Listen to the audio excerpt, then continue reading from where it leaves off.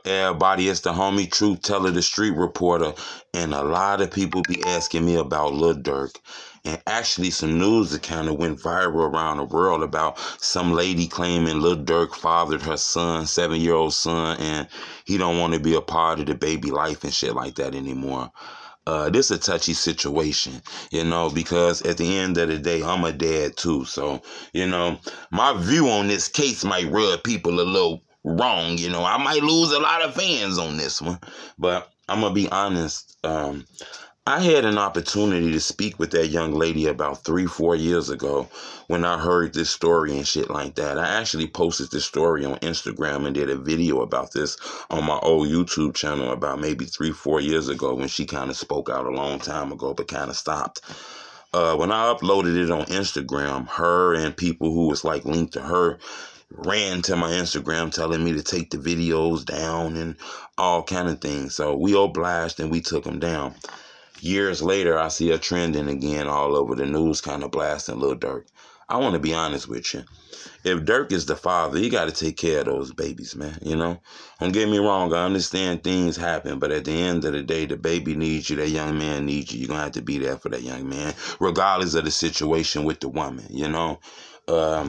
I see this a lot, but I have to be honest. That deadbeat lingo shit, that shit is played out. That whole deadbeat narrative, that shit is played out, man. Because to be honest, what is wrong with you and what the fuck are you doing to make this man don't want to come back to fuck around or even at least send some money for his kid and he ain't even got to be the fuck around, you know? So I always wondered, you know, especially when it comes to these rappers or people who get in position, you know, they tend to not want to be around people who can set them up, backdoor them or put them in a bad position. So you'll find yourself with a friend you done had for 20 years and you done did some shady shit and that motherfucker never come around you again because their life is on the line when it comes to this drill culture shit too. But at the end of the day, I can say I seen pictures. I'm not gonna lie, I think the baby kind of looked like Durk.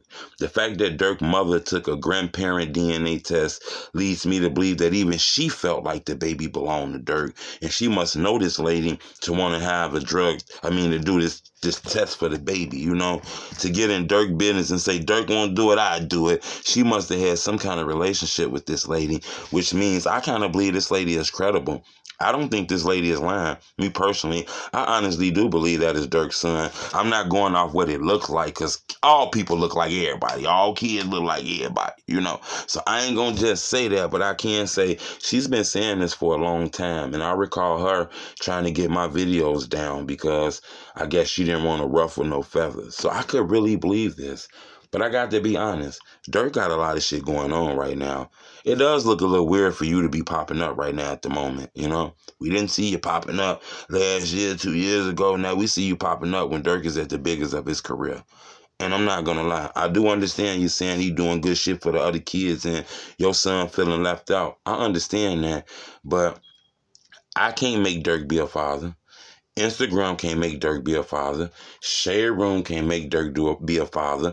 Baller Alert World Star can't make Durk be a father. The fans can't make that shit happen. So going to the internet is a little weird, to be honest with you. Doing interviews with everybody but a judge. You know, it's simple. You ain't got to go to the internet. Some of this chit-chat ain't even for us to be hearing. You know, this personal business. To be honest with you, you ain't got to go to Shade Room. You ain't got to go to these sites. You can go to family court and get this figured out, you know. But I don't understand it, you know. Subscribe to my YouTube channel. I'm going to keep you updated on this. I don't want to take any sides on this shit because at the end of the day, I do feel for some of the single mothers who single mothers by mistake. Not the ones who cause the drama, cause the bullshit, and that shit happen, and that's what the fuck it is, you know. I don't draw off that one, but you know, if Durk is the father, man, you got to man up and take care of those kids. And you can't take out your anger on that woman, on them kids, bro. But at the same token, I'm not going to lie, you know, he doing a lot of good right now, and all of a sudden you popped out the woodworks. It kind of might feel a little suspicious, you know, but we did see him on FaceTime with the little boy and all kind of things. I believe he know that he might have fathered this baby or, you know, whatever the fuck. But I am going to say, one thing I did notice, and I hope people don't take this the wrong way, but I see her doing interviews and talking to everybody but a judge. Subscribe to my YouTube channel. It's the homie Truth Teller, the Street Reporter.